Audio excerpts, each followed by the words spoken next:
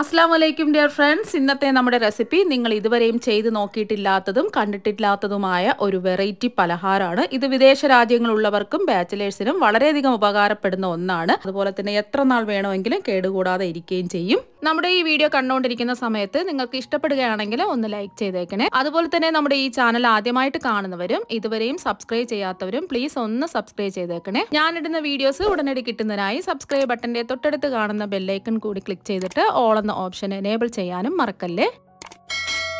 ആദ്യം തന്നെ മിക്സിയുടെ ചെറിയ ജാറിൽ 6 ടേബിൾ സ്പൂൺ പഞ്ചസാര ഇട്ട് കൊടുക്കാം.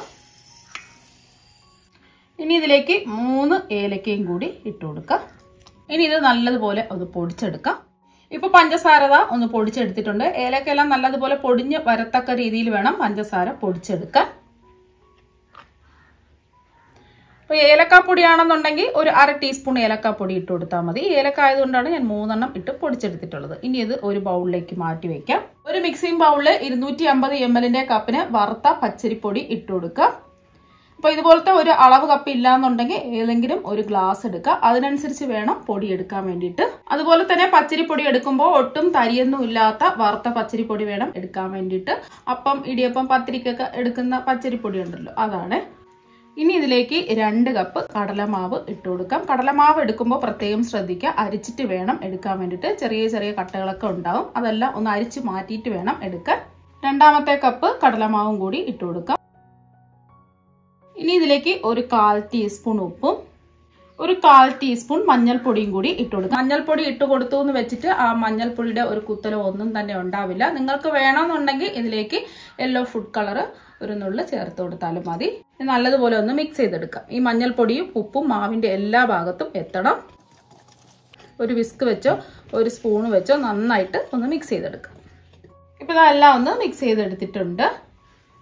ഇനി ഇതിലേക്ക് ആവശ്യത്തിന് വെള്ളം ഒഴിച്ചു കൊടുക്കാം. സാധാരണ പച്ചവെള്ളമാണ് ഒഴിച്ചു കൊടുക്കുന്നത്. ആദ്യം ഇതിലേക്ക് ഒരു 2 കപ്പ് വെള്ളം ഒഴിച്ചു കൊടുക്കാം. നമ്മൾ എത്രയാണോ മാവ് അളന്നെടുത്തത് അതിനനുസരിച്ച് 250 ml കപ്പിന് 2 കപ്പ് വെള്ളമാണ് ആദ്യം ഒഴിച്ചു കൊടുക്കുന്നത്. 2ാമത്തെ കപ്പ് വെള്ളവും കൂടി ഒഴിച്ചു കൊടുക്കാം. ഇനി കട്ടകളൊന്നുമില്ലാതെ നല്ലതുപോലെ ഒന്ന് മിക്സ് ചെയ്തെടുക്കാം. ഇപ്പൊ നമ്മുടെ ബാറ്റർ ഇതാ ഇവിടെ റെഡി ആയിട്ടുണ്ട്. നിങ്ങൾ വെള്ളം ചേർത്ത് കൊടുക്കുമ്പോൾ ആദ്യം 1 കപ്പ് വെള്ളം ചേർത്തിട്ട് വേണം പിന്നീട് ആവശ്യമുണ്ടെങ്കിൽ വെള്ളം കുറച്ച് വീതം വേണം ചേർത്ത് കൊടുക്കാൻ വേണ്ടിയിട്ട്. അപ്പൊ നമ്മൾ എടുക്കുന്ന ഓരോ അരിപ്പൊടിക്ക് അനുസരിച്ച് വെള്ളത്തിന്റെ അളവ് വ്യത്യാസം ഉണ്ടാവും. അതുകൊണ്ട് ഞാൻ ഒഴിച്ചു കൊടുത്തതുപോലെ ആദ്യമേ 2 കപ്പ് എടുത്ത് വെള്ളം ഒഴിക്കരുത്. എനിക്ക് ചെയ്ത് ശീലം ഉള്ളത് കൊണ്ടാണ് ഞാൻ 2 കപ്പ് വെള്ളം ഒഴിച്ചു കൊടുത്തത്. അപ്പൊ നിങ്ങൾ എടുക്കുമ്പോൾ കുറച്ച് വെള്ളം ഒഴിച്ച് ഈ ഒരു പരുവത്തിന് വേണം ബാറ്റർ തയ്യാറാക്കി എടുക്കാൻ. ഇഡ്ഡലി മാവിന്റെ ഒക്കെ പരുവല്ലേ, ആ ഒരു പരുവത്തിന് വേണം ബാറ്റർ ഇതുപോലെ ഒന്ന് തയ്യാറാക്കിയെടുക്കാം. ഇനി ഒരു മിക്സിംഗ് ബൗളിൽ 2 കപ്പ് കടലമാവ് ഇട്ട് കൊടുക്കാം. 250 ml കപ്പിന് 2 കപ്പ് കടലമാവാണ് എടുക്കുന്നത്. കടലമാവ് എടുക്കുമ്പോൾ അരിച്ചിട്ട് വേണം എടുക്കാൻ വേണ്ടിയിട്ട്. ചെറിയ ചെറിയ കട്ടകളൊക്കെ ഉണ്ടാകും, അതെല്ലാം ഒന്ന് മാറി ഒന്ന് അരിച്ചിട്ട് വേണം എടുക്കാൻ വേണ്ടിയിട്ട്. 2ാമത്തെ കപ്പ് കടലമാവും കൂടി ഇട്ട് കൊടുക്കാം. ഇനി ഇതിലേക്ക് ഒരു 1/4 കപ്പ് വറുത്ത പച്ചരിപ്പൊടി ഇട്ട് കൊടുക്കാം. ഒരു 4 ടേബിൾ സ്പൂൺ വറുത്ത പച്ചരിപ്പൊടിയാണ് എടുത്തിട്ടുള്ളത്. ഒട്ടും തരിയൊന്നും ഇല്ലാത്ത ഇടിയപ്പം അപ്പം പത്തിരിക്കൊക്കെ ഉപയോഗിക്കുന്ന അരിപ്പൊടിയാണ്. അപ്പൊ നല്ലൊരു ക്രിസ്പിനെസ് കിട്ടാൻ വേണ്ടിയിട്ടാണ് അരിപ്പൊടി ചേർത്ത് കൊടുത്തിട്ടുള്ളത്. ഇനി ഇതിലേക്ക് 2 നുള്ളു സോഡാപ്പൊടി ഇട്ട് കൊടുക്കാം. ബേക്കിംഗ് സോഡയാണ് അപ്പത്തിനൊക്കെ ഉപയോഗിക്കുന്ന അപ്പക്കാരം. ഇതൊന്ന് വീർത്ത് വരുന്നതിന് വേണ്ടിയിട്ടാണ് 2 നുള്ളു ചേർത്ത് കൊടുത്താൽ മതി. ഇനി ഇതിലേക്ക് ഒരു 1/4 ടീസ്പൂൺ ഉപ്പിട്ട് കൊടുക്കാം. എന്നിട്ട് നല്ലതുപോലെ മിക്സ് ചെയ്തെടുക്കാം.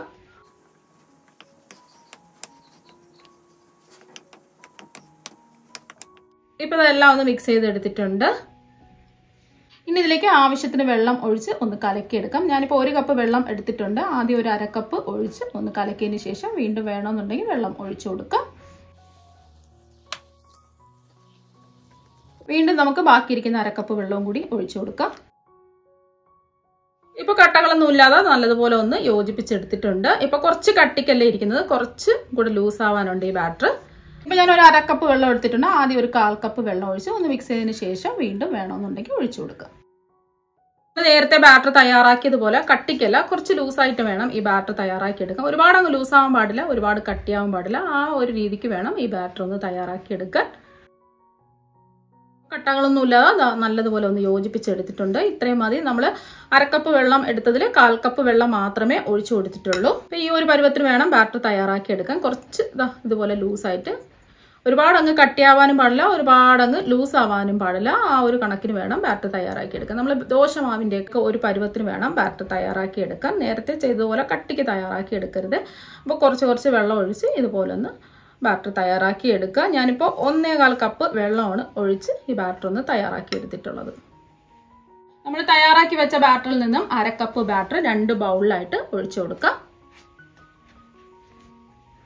അപ്പോൾ നമ്മളെടുത്ത 1/2 കപ്പ് ബാറ്റർ ഒരു ബൗളിലേക്ക് ഒഴിച്ചു കൊടുക്കുക. വീണ്ടും ഒരു 1/2 കപ്പ് ബാറ്റർ ഒരു ബൗളിലേക്ക് ഒഴിച്ചു കൊടുക്കുക. ഇനി ഇതിലേക്ക് ഒരു ഡ്രോപ്പ് ഗ്രീൻ കളർ ഒഴിച്ചു കൊടുക്കാം. ഇത് തികച്ചും ഓപ്ഷനിലാണ്, വേണം നിർബന്ധമൊന്നുമില്ല. ഇനി ഇതാ ഒരു റെഡ് കളറും കൂടി എടുത്തിട്ടുണ്ട്. ഇനി ഇതൊന്ന് മിക്സ് ചെയ്തെടുക്കാം. ഇപ്പൊ ഇതാ ഒന്ന് മിക്സ് ചെയ്തെടുത്തിട്ടുണ്ട്. ഇനി അടുത്തതും കൂടി ഒന്ന് മിക്സ് ചെയ്തെടുക്കാം. ഇപ്പൊ ഇതാ ഒന്ന് മിക്സ് ചെയ്തെടുത്തിട്ടുണ്ട്. നമ്മൾ 1/2 കപ്പ് വീതം ബാറ്റർ എടുത്തതിൽ നിന്ന് ബാക്കി വന്ന ബാറ്ററാണിത്. ബാക്കി വന്ന ബാറ്ററിലേക്ക് 1/4 ടീസ്പൂൺ മുളക് പൊടിയും 2 നുള്ളു മഞ്ഞൾപ്പൊടിയും 2 നുള്ളു കായപ്പൊടിയും കൂടി ഇട്ട് കൊടുക്കുക. കൂടി പോവരുതേ, നല്ലൊരു കയ്പ്പ് രസം ഉണ്ടാവും. നല്ലതുപോലെ ഒന്ന് മിക്സ് ചെയ്തെടുക്കാം. ഇപ്പൊ നമ്മുടെ ബാറ്റർ ഇവിടെ റെഡി ആയിട്ടുണ്ട്. ഇപ്പൊ ഞാൻ ഇതുപോലത്തെ ഒരു പൈപ്പിംഗ് ബാഗാണ് എടുത്തിട്ടുള്ളത്. ഇതുപോലത്തെ ഒരു പൈപ്പിംഗ് ബാഗ് ഇല്ലാന്നുണ്ടെങ്കിൽ ഓയിലിന്റെ കവറോ പാലിന്റെ കവറോ ഏതെങ്കിലും ഒന്ന് എടുക്കുക. ഇനി ഈ പൈപ്പിംഗ് ബാഗ് ഒരു ഗ്ലാസിന്റെ ഉള്ളിലേക്ക് വെച്ച് കൊടുക്കാം. ഇനി പൈപ്പിംഗ് ബാഗിലേക്ക് നമ്മൾ ആദ്യം തയ്യാറാക്കി വെച്ച നല്ല കട്ടിയുള്ള ബാറ്ററില്ലേ അത് ഒഴിച്ചു കൊടുക്കാം. ഒരു 1/4 ഭാഗത്തോളം ഒഴിച്ചു കൊടുത്താൽ മതി.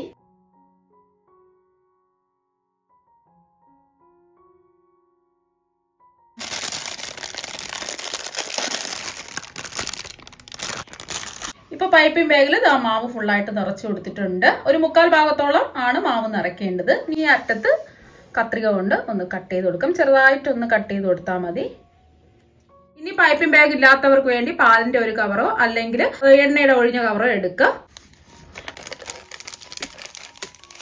ഇനി ഇതിന്റെ ഉള്ളിലേക്ക് ബാറ്റർ ഒഴിച്ചു കൊടുക്കുക. ഒരു 1/4 ഭാഗത്തോളം ബാറ്റർ ഒഴിച്ചു കൊടുത്താൽ മതി.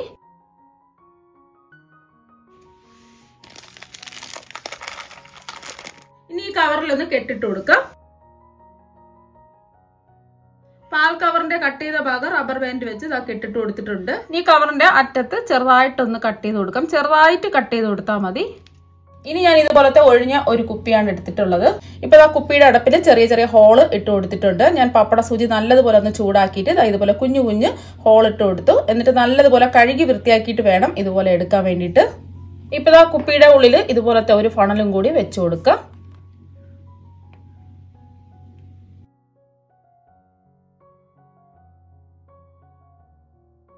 ബാക്കി ബാറ്ററും കൂടി ഒഴിച്ചു കൊടുക്കാം.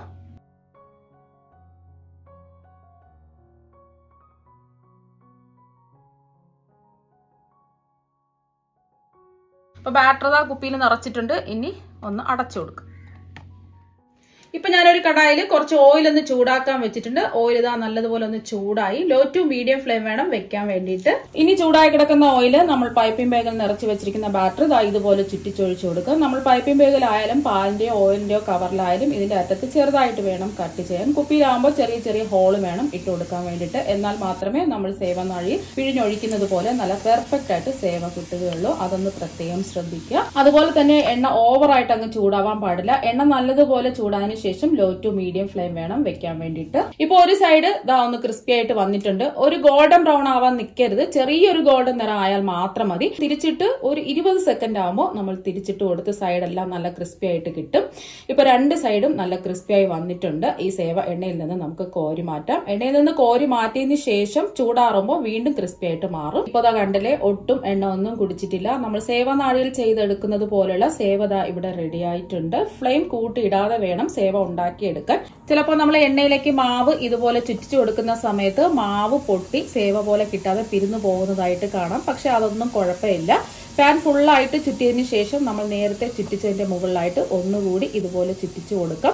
ഇതുപോലെ നമുക്ക് 2-3 ലെയർ കൂടി ചുറ്റിച്ചു കൊടുക്കാവുന്നതാണ്. അപ്പൊ നമുക്ക് സേവനാഴിയിൽ ചെയ്തെടുക്കുന്നത് പോലെ നല്ല പെർഫെക്റ്റ് ആയിട്ട് സേവ കിട്ടും. അപ്പൊ നമുക്കൊന്നും പേടിക്കേണ്ട ആവശ്യമില്ല. മാവെല്ലായിട്ട് ബാറ്റർ റെഡിയാക്കി എടുക്കുക എന്ത് എളുപ്പമാണ്. അതുപോലെ തന്നെ എല്ലാവരുടെയും കയ്യിൽ സേവനാഴി ഉണ്ടാവില്ല. വിദേശ രാജ്യങ്ങൾ താമസിക്കുന്നവർക്കും ബാച്ചിലേഴ്സിനും അതുപോലെ തന്നെ ആദ്യമായിട്ട് ചെയ്യുന്നവർക്ക് പോലും വളരെയധികം ഉപകാരപ്പെടുന്ന ഒരു മെത്തേഡാണിത്.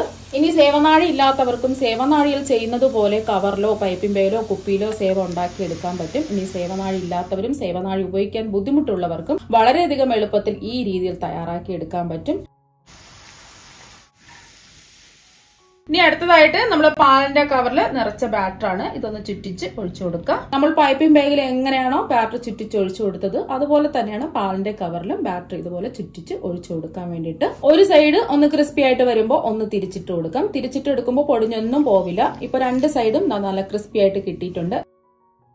ഇനി നമ്മൾ കുപ്പിയിൽ നിറച്ച ബാറ്റർ ചൂടായി കിടക്കുന്ന എണ്ണയിലേക്ക് ഇതുപോലെ ഒന്ന് ചുറ്റിച്ച് ഒഴിച്ചു കൊടുക്കാം. ഇപ്പൊ രണ്ട് സൈഡും നല്ലോണം മൊരിഞ്ഞതിന് ശേഷം എണ്ണയിൽ നിന്ന് കോരി മാറ്റാം.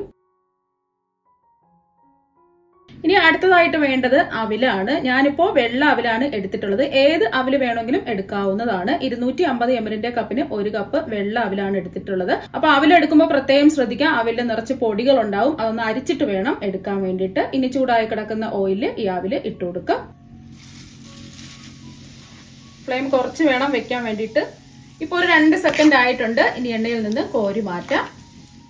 അടുത്തതായിട്ട് നമുക്ക് വേണ്ടത് നിലക്കടലയാണ്, അല്ലെങ്കിൽ കപ്പലണ്ടി. ഞാനിപ്പോൾ 1 കപ്പ് കപ്പലണ്ടി എടുത്തിട്ടുണ്ട്. ഇനി ചൂടായി കിടക്കുന്ന എണ്ണയിലേക്ക് ഇട്ട് കൊടുക്കാം.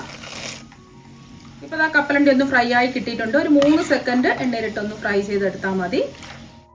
ഇനി ചൂടായി കിടക്കുന്ന എണ്ണയിലേക്ക് 1 കപ്പ് പൊട്ടുകടലയും കൂടെ ഇട്ട് ഫ്രൈ ചെയ്തെടുക്കാം. ഇപ്പൊ പൊട്ടുകടല ഫ്രൈ ആയിട്ടുണ്ട്. ഒരു 2 സെക്കൻഡ് എണ്ണയിലിട്ടാൽ മതി. ഇനി എണ്ണയിൽ നിന്ന് കോരി മാറ്റാം.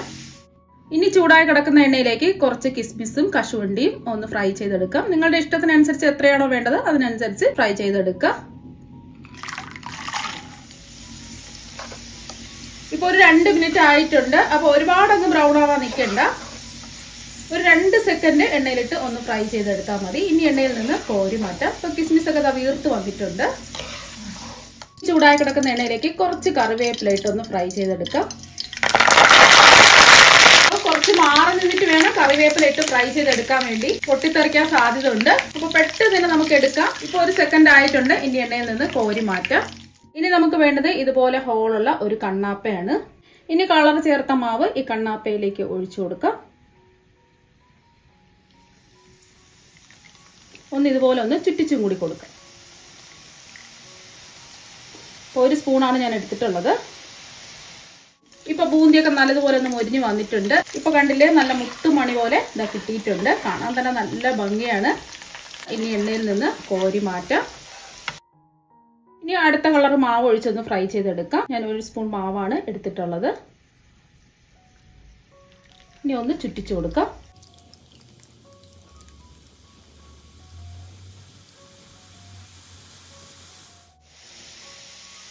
ഇപ്പൊ ഒന്ന് മൊരിഞ്ഞ് വന്നിട്ടുണ്ട്. ഒരു 3 മിനിറ്റ് ഒക്കെ മതിയാവും. ഇപ്പൊ കണ്ടില്ലേ, നല്ല മുത്തുമണികൾ പോലെ നമുക്ക് കിട്ടിയിട്ടുണ്ട്. ഇനി എണ്ണയിൽ നിന്ന് കോരി മാറ്റാം.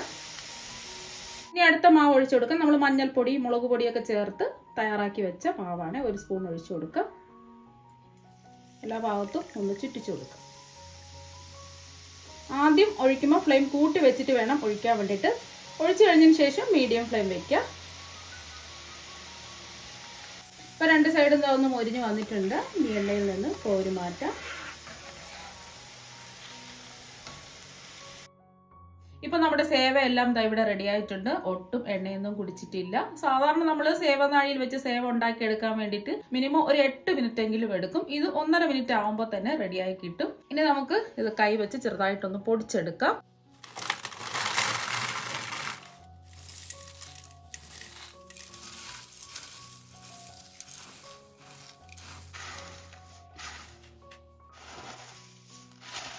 ഇനി നമ്മൾ പൊടിച്ചെടുത്ത സേവയിൽ നിന്നും പകുതി നമുക്ക് മാറ്റാം.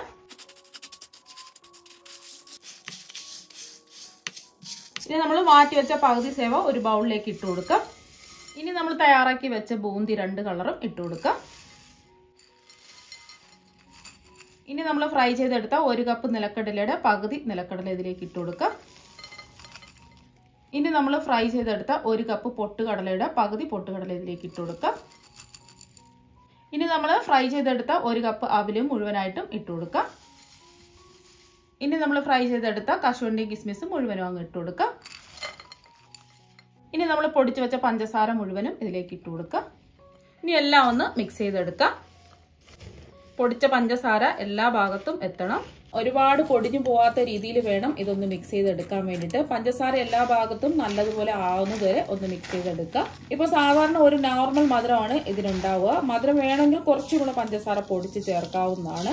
ഇപ്പോൾ കണ്ടില്ലേ, എല്ലാം ഒന്ന് മിക്സ് ചെയ്തെടുത്തപ്പോൾ കാണാൻ തന്നെ നല്ല ഭംഗിയാണ്.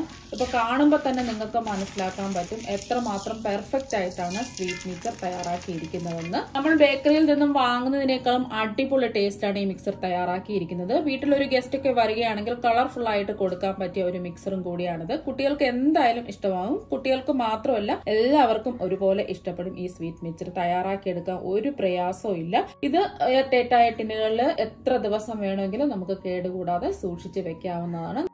ഇനി ബാക്കിയുള്ള സേവ ഒരു ബൗളിലേക്ക് ഇട്ട് കൊടുക്കാം. ഇനി ഇതിലേക്ക് നമ്മൾ തയ്യാറാക്കി വെച്ച ബൂന്തി ഇട്ട് കൊടുക്കാം. ഇനി ഫ്രൈ ചെയ്തെടുത്ത ബാക്കി നിലക്കടലയും കൂടി ഇട്ട് കൊടുക്കാം. ഇനി ഫ്രൈ ചെയ്തെടുത്ത ബാക്കി പൊട്ടുകടലയും കൂടി ഇതിലേക്ക് ഇട്ട് കൊടുക്കാം. ഇനി ഫ്രൈ ചെയ്തെടുത്ത കറിവേപ്പിലയും കൂടി ഇട്ട് കൊടുക്കാം. ഇനി ഇതിലേക്ക് 2 ടീസ്പൂൺ മുളക് പൊടി ഇട്ട് കൊടുക്കാം. ഞാനിവിടെ കാശ്മീരി മുളക് പൊടിയാണ് ഇട്ട് കൊടുക്കുന്നത്. സാധാരണ മുളക് പൊടിയാണെന്നുണ്ടെങ്കിൽ അവരവരുടെ എരിവിനനുസരിച്ച് ഇട്ട് കൊടുക്കാം. അതുപോലെ തന്നെ ഒരു 1/4 ടീസ്പൂൺ കായപ്പൊടിയും കൂടി ഇട്ട് കൊടുക്കാം. ഇനി ഇതിലേക്ക് ഒരു 1/4 ടീസ്പൂൺ ഉപ്പും കൂടി ഇട്ട് കൊടുക്കുക. ഉപ്പൊക്കെ അവരവരുടെ ഇഷ്ടത്തിനനുസരിച്ച് ചേർത്ത് കൊടുക്കുക. ഇനി എല്ലാം കൂടിയിട്ട് ഒന്ന് മിക്സ് ചെയ്തെടുക്കുക. ഒരുപാടിട്ട് ഇളക്കി കൊടുക്കരുത്. ഇതെല്ലാം ഒന്ന് പൊടിഞ്ഞു പോകാത്ത രീതിയിൽ വേണം മിക്സ് ചെയ്തെടുക്കാൻ വേണ്ടിയിട്ട്. മുളക് പൊടിയും കായപ്പൊടിയും ഉപ്പും മിക്സറിന്റെ എല്ലാ ഭാഗത്തും എത്തണം. മുളക് പൊടി വേണമെങ്കിൽ കുറച്ചും കൂടി ഇട്ട് കൊടുക്കാം. അവരവരുടെ എരിവിനനുസരിച്ച് വേണം മുളക് പൊടി ചേർത്ത് കൊടുക്കാൻ. അതുപോലെ തന്നെ ഇതിൽ വെളുത്തുള്ളിയും വറ്റൽ മുളകും വേണമെങ്കിൽ വറുത്ത് കോരിയിടാം. ഇപ്പൊ ഞാൻ അതൊന്നും ഇട്ട് കൊടുത്തിട്ടില്ല. ഇപ്പൊ ഇതെല്ലാം ഒന്ന് മിക്സ് ചെയ്തെടുത്തിട്ടുണ്ട്. ഇത് കുട്ടികൾക്ക് പോലും എളുപ്പത്തിൽ തയ്യാറാക്കി എടുക്കാൻ പറ്റുന്ന രീതിയിലാണ് ഞാൻ തയ്യാറാക്കി കാണിച്ചിരിക്കുന്നത്. അപ്പോൾ നിങ്ങൾ എല്ലാവരും ഇതുപോലെ ഒരു പ്രാവശ്യം ഈ 2 തരം മിക്സറും തയ്യാറാക്കി നോക്കുക. തീർച്ചയായും നിങ്ങൾക്ക് ഇഷ്ടപ്പെടും. അപ്പോൾ നമുക്ക് മറ്റൊരു വെറൈറ്റി ഡിഷുമായിട്ട് വീണ്ടും കാണാം. താങ്ക്